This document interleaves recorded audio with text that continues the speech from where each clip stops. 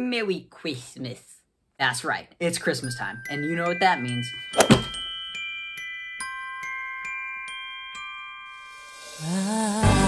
This winter season, I've come across a couple of movies that no one knows about or no one appreciates, and I'm gonna tell you guys to go watch those movies because I do want to include everyone, but I looked up non-Christmas holiday movies and all I got were a bunch of bad Hallmark romances and 8 Crazy Nights, which are both things that I don't want to subject anyone on this earth to. So those of you who don't celebrate Christmas, you're gonna have to fucking deal with it. So here are my top 5 unknown or unappreciated Christmas movies that you should watch. Due to near blizzard conditions, all flights have been canceled. Happy holidays. Unaccompanied Minors is a wild-ass film. 5 kids are labeled as unaccompanied minors in an airport at Christmas Eve, and then they're the only ones there, so they have to be somewhere that isn't the airport, and then from there, it's just literally PG-rated Die Hard. It's definitely got a lot of that Free Birds vibe to it, where you look at the reviews and you go, yeesh, this has gotta be terrible, and then you watch it, and it's, like, funny, like, at least a little bit, and you're very confused. No matter what you say about the script, the actors are putting 110% into this. All of the adult actors, whether they be background characters or main characters, are, like, from big sketch comedy shows, and all of the child actors grew up to do, like, fantastic things. If you're under the age of 13, you're gonna love it, but if you're over the age of 13, you're gonna love pissing on it. Either way, definitely worth a watch. I didn't know it was the Cuban Missile Crisis. I nearly started World War III. Arthur Christmas is legitimately one of the best Christmas movies I've ever watched. The story is tightly written, it's heartfelt, the characters are well developed, but that's not the stuff you care about.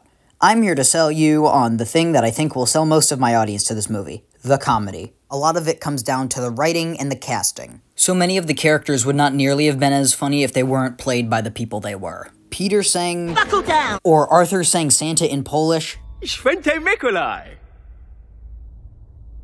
Anyway, should not be as funny as they are, but they are. Steve telling me what the national dish of Germany is not funny. It should not be funny. It's a normal line that needs to happen for the movie to progress. But Hugh Laurie voices Steve, so... National dish, sausage. It's not just the main characters. Even the background elves get some absolutely killer lines that aren't even funny. It's just because of the way the voice actors say it. Whoops, bye-bye, Maria. So now I think it's time to mention that the written jokes that are actually supposed to be funny are also very good. Not a big surprise there. All of their bits are great. The 1816 guy, the weird things they get Siri to say, Mexico. Then there's La Pièce de Résistance.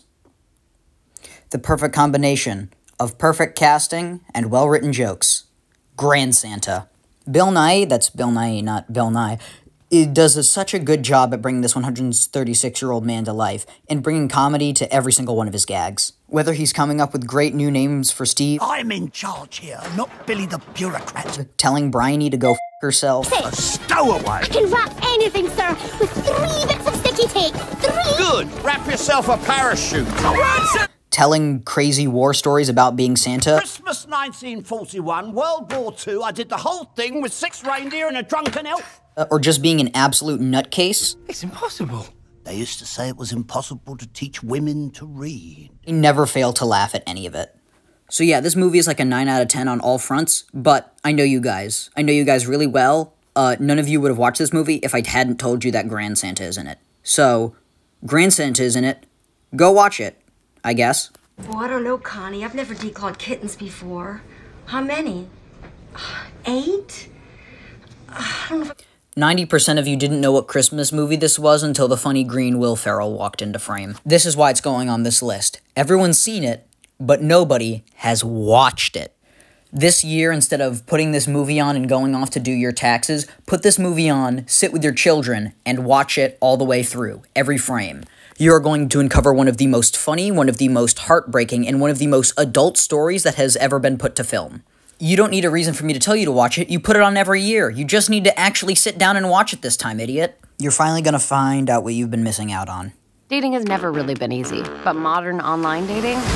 You're married? ...is even harder. I know the words Netflix original Hallmark-style Christmas romance movie might have literally just put you into cardiac arrest, but hear me out for a second. Have you ever wondered what it might be like if a Hallmark Christmas movie was actually good? Because that's what this is. Meet Natalie, a woman who's been doing online dating for years, but hasn't quite seemed to find the right fit, and uses that as fuel for her blog. It isn't until she matches with Josh.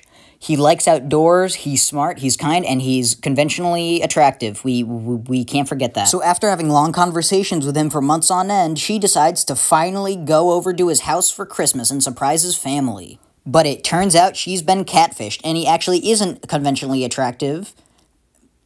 That seems a little racist movie, but okay, I'll go with it. But the family still thinks she's his girlfriend, so they have to pretend to be together throughout the entirety of the holidays, and wacky hijinks ensue. So after that plot synopsis, you're definitely thinking, okay then, this is terrible, right?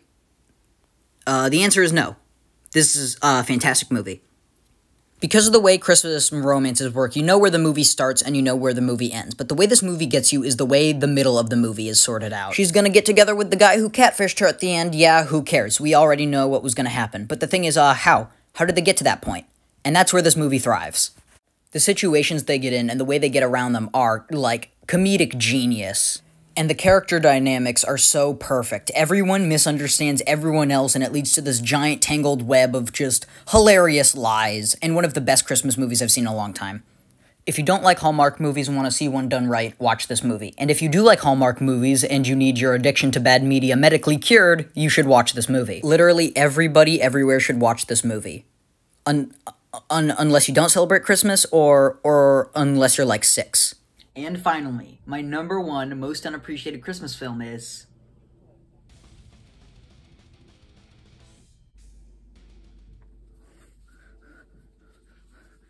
It's January